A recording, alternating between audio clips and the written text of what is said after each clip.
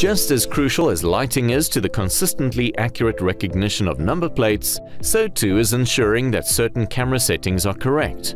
These settings are generally found on the camera web interface and are normally only set at installation time.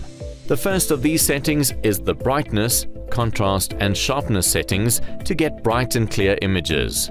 Next is the focus area that should be positioned in the image where the number plate's recognition zone would be set.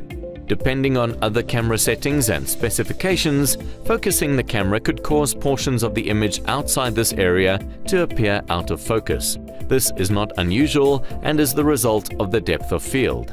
Another important setting is the shutter speed, which is different to frame rate. Shutter speed is the time allocated for light to fall on the camera sensor to create an image. The frame rate is how many consecutive images per second are produced and affects the smoothness of the motion of the video.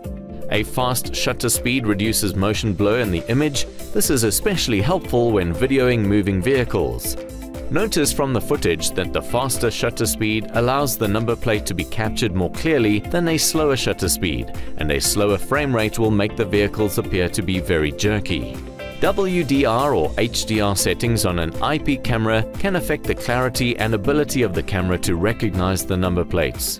WDR works by combining two images with different exposures to produce a brighter final image.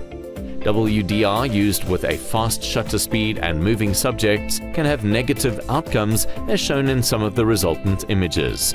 These are some of the camera settings that need to be noted for successful ANPR.